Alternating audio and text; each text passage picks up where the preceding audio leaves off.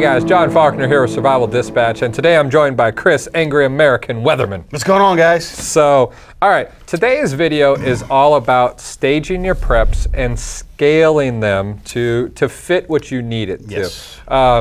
And that's why we have a bunch of different bags represented. And we're not going to go into the specifics on what's in every single bag, but it's how you can start with something small. And what we're going to start with is our EDC. Yep, everyday stuff that we carry either on us. You know, EDC is also your vehicle. Like my vehicle, my truck is certainly an EDC because it's packed full of things that I always want around. So. And what these bags are kind of representing is just how you can scale it based on where you're going to be, what you're doing in your daily life. So, and your needs and the whole thing. Because a lot of people think they can make a big, huge, giant bug out bag like this and they'll always have it with them. Like, and then they never have it with them because Chris's is the size of a trunk of a car.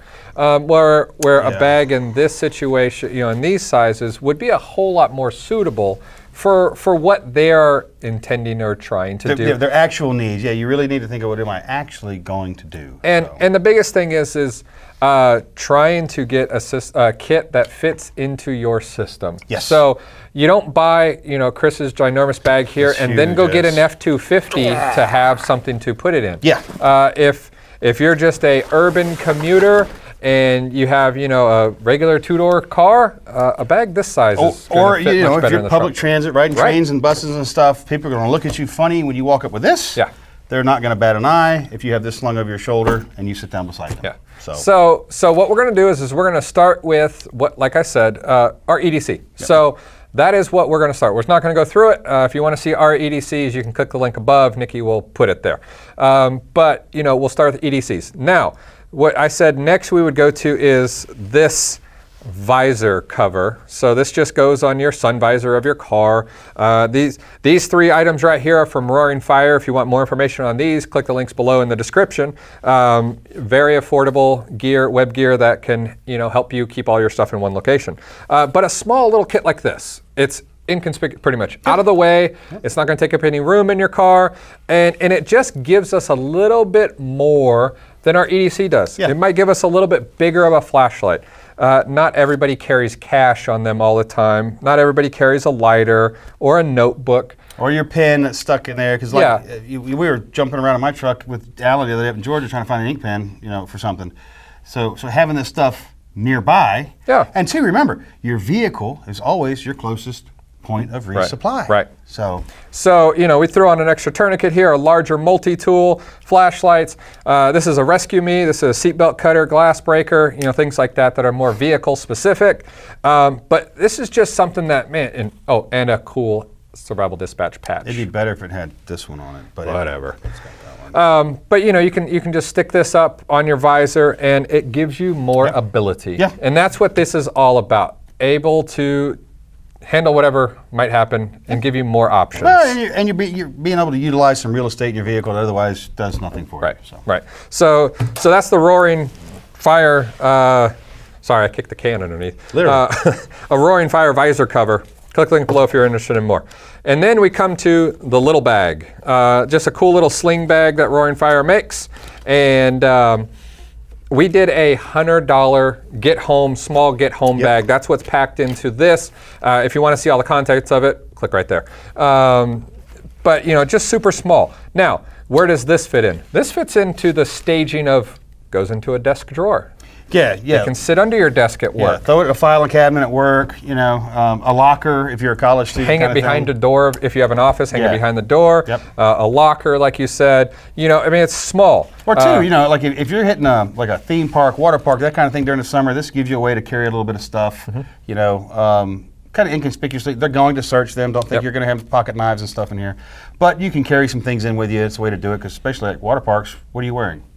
Swimsuit. They're not exactly shorts. Full of cargo pockets and things like that. So, and you know, and if you're a commuter that takes a bicycle into work, if you ride public transportation, you know, it's hard to walk down, you know, extremely urban streets, you know, Chicago, New York, things like that with a giant, huge bag. Yeah, you'd stick out.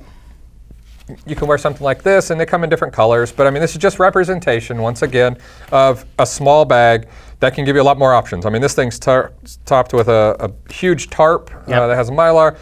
It's got ways to start fire, purify water, cordage, the whole thing. It's all in there. Cups. You can fit all kinds of stuff in here, but it's still small, and that's where I think this is the most overlooked size of a kit. I'd agree.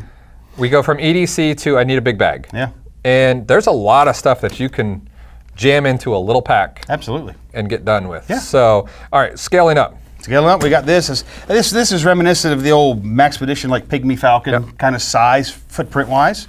But the quality of construction here is not bad at all. And as far as bags go, I mean, you could get anything like a 511 bag, a Vertex bag, you name it. Yeah. There's tons of bags that fit in this size. Any whatever brand you prefer. And price point wise, this stuff's pretty tight. Yeah. I mean, this is going to be a great get home bag size. If you live 20, 25, 30 miles, away. If you're looking at possibly having to maybe overnight 1 or 2 nights. Something like this would be fine.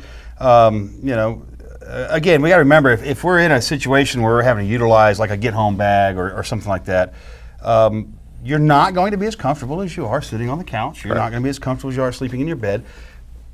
These things are designed to keep us alive. That's what they're designed to do. Keep us alive, let us get home. So, but this gives you plenty of room. I mean, tarps, shelter, cordage, food, water. I mean, you can put food in this thing, everything. Pair of shoes if you had to. A pair of shoes. Well, like these side straps would be a great place. You stick your good walking shoes in there because most people that work in offices do not wear footwear appropriate to walk home in. So, but it's a great size. It'll take a water bladder too, it'll take one even inside. I think it's got the hole right there where it comes out, or back here in the back, so this thing has a lot of options on it.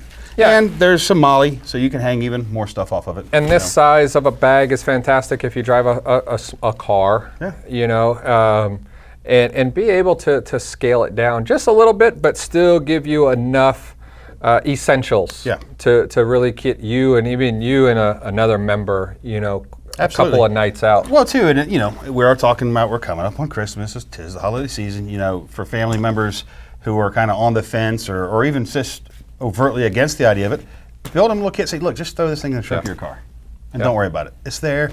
You never know when it might help you. So I mean, you kind of go from Visor to small little size to a regular. I would say like a regular size backpack. On the small end, but still regular size backpack. Yes. To the Moab here, the mother of all backpacks. So, but this is my personal bag. I mean, yes, this thing is enormous, but you guys got to have to remember, I travel a lot by truck, and I can be hundreds or thousands of miles away from home. This bag is designed for me to live out of for an extended / even indefinite time. So, I mean, in this, there's a full shelter system with a wood-burning stove, sleep equipment, food, medical, solar power stuff to keep batteries charged. I mean, this thing has everything in it. Stuff for fire. I mean, it's got it all. Extra clothes, warming layers, those kind of things, because I don't know what the temperatures will be like where I am. Spare socks, waterproof socks, Glock shovel, and a lot of people laugh. You talk about carrying a e-tool, but as we discovered when we were up on the mountain in Georgia, digging sticks. They suck. Yeah. So, this bag is designed for me. Yes, this is a heavier bag, but to me, it's not bad. I ruck with this in the mornings. Me and Mel, she's come around in a big way. We get in the morning, we throw our rucks on, and we do about a 3-mile walk, and come back home, and it gets us used to toting that weight, and two, you find out exactly where adjustments need to be made. So, but yeah, again, it's scalable. What are you doing if I'm in Colorado and something happens? I know I can take this bag, and it will keep me alive. Yeah. So. Yeah, and that's really, what we wanted to cover here was being able to scale your preps according to what you need out of them. And, the Visor, it's great preps, but it's really just convenience. Yeah, when you're driving, reach up. Right. Well, like having the ink pen and a notepad like right there, and if someone calls you and you're sitting in the red light, you need to make a quick note. Oh, grab that, got it, put it back. Also, like the little clear panel here too. Great place to keep your registration, insurance, those kind of things, because if your vehicles are like mine in the console, it's full of guns.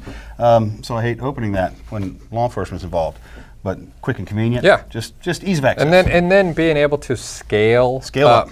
And I think that's where we want to make one big bag and say we're good, and then we hardly ever have our big bag Well, and with too, us. if you drive anything short of like an F-250 with a damn tonneau cover Yeah. on it, this is a lot of bag for the average car. You throw this in the trunk of a Honda Accord, and that's pretty much what you're going to have is this thing in the trunk of the Honda Accord. And now I know somebody's Can't going to even ask. fit any dead bodies back there. Yeah, you couldn't even put like No. even like a small dead body back there. Before I know people are going to ask. This is a Mystery Ranch bag. That's where I got it from. Yep.